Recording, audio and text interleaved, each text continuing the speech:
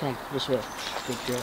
What's going on? It's Next Gen Mastiff. We're back again with another video. Now this is going to be a quick video. I just want to do this video in a response to a comment on one of my other videos. The comment is, I just want to read the comment.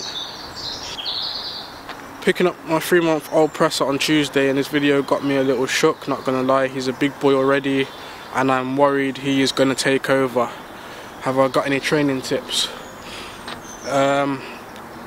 First of all, congratulations on picking up your Presa Canario pup, and thanks for watching the video.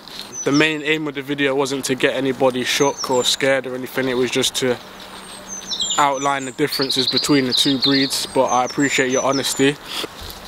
I just want to say, my response to that is, if you're going to be picking up a Presa Canario and you're feeling a little shook based on the video, that's already the wrong attitude to have when dealing with this breed. This is a breed that you can't be scared at all. You have to be the dominant, you have to be the alpha. You're picking it up as a 3-month-old male, so you should be good, as the dog will still be young and have plenty of time to learn and adjust to you. What you want to do is just keep on top of the training. My advice for you is to be confident with the dog and lay down the foundations from early. Come here, good girl. When I say lay down the foundations, the most important thing I would say is to get your basic obedience training done. That's the foundation. So that's your basic commands: sit, stay, down, off, leave it. These are the main things that you want to teach your dog from early. If you teach your dog these from early, then that's the foundation. If your dog hasn't got these, then it's going to be a problem when your dog grows older. The Presa Canario is not a breed for everybody. It's not for the faint-hearted. If you do not get the foundations right with this dog, when this dog grows to about 6 or 7 months, he's going to be the boss of you. You know, he's going to be doing things. You need to. These are not small dogs, so you can't let these dogs get away with certain things that you're going to let a smaller breed get away with. Otherwise, it's going to be a disaster, and you're going to end up rehoming the dog after 6 months or 7 months later down the line, when you realise this dog's too big and too difficult to control. Now, I'm not here to scare you away or anything. It's not a dig at you or anything.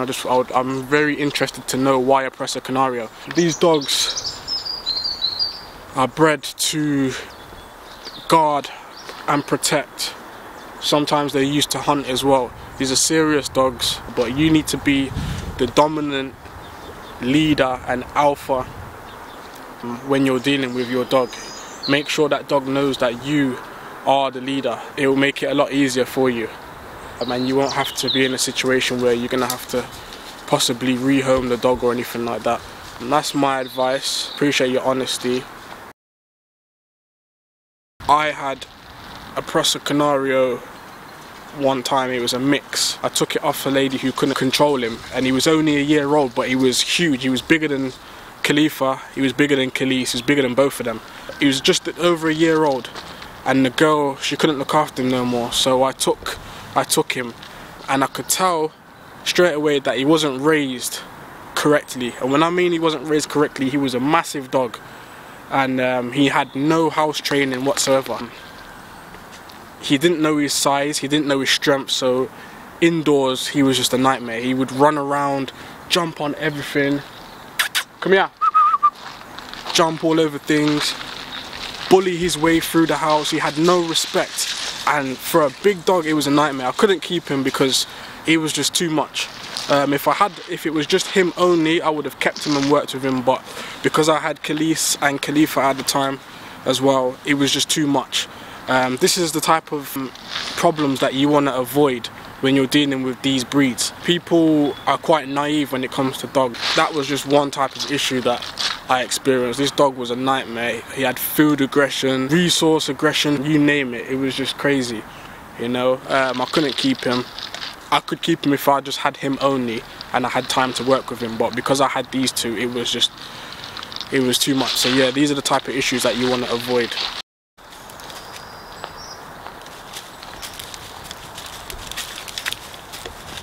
I know people are gonna say, oh, my presser's fine, blah blah blah blah blah, never had no problems, but I mean, some are fine, yeah, but it all depends on the bloodlines. It's just like people saying, oh, my pit bull wouldn't hurt a fly type of stuff. A lot of the times they don't have pit bulls, they've got mixed breeds and they've been sold it under the impression that it's a pit bull. They've got a mixed breed with something else.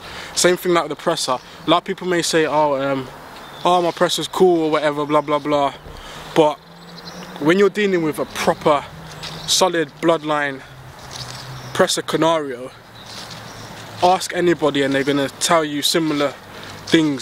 Yeah, I'm not talking about Presa mixes. A Presa mix, you're still not getting the full Presa Canario temperament. Yeah. Look, this is what I'm talking about. She's seen somebody there. She's just temperamental. This is what Presa Canarios are about, you know? And it's up to me how far I want to let her push the boundaries.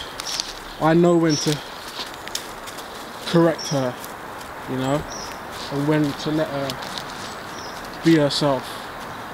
But the problem is, in the wrong hands and you don't know how to correct these dogs, then it's going to be a problem because they will just do what the hell they want to do.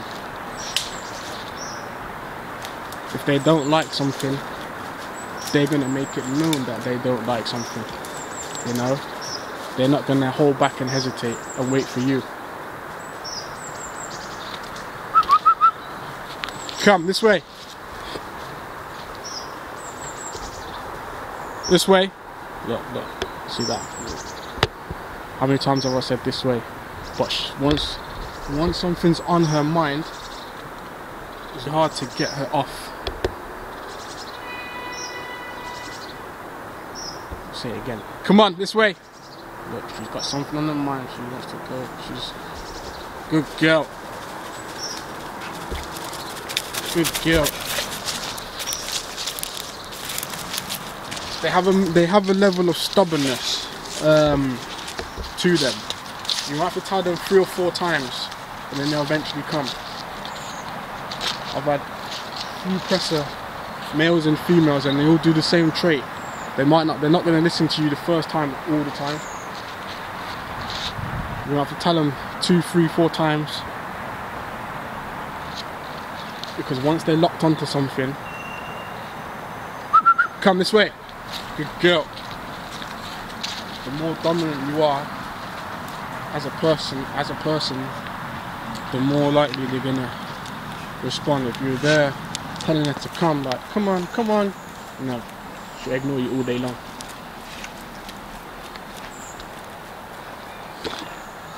But yeah, I hope that kind of helped.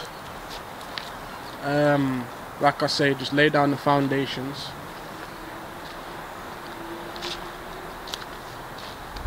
Get your basic obedience training done with him as soon as possible. You lay out the boundaries, and then you'll have a loving, protective, loyal dog.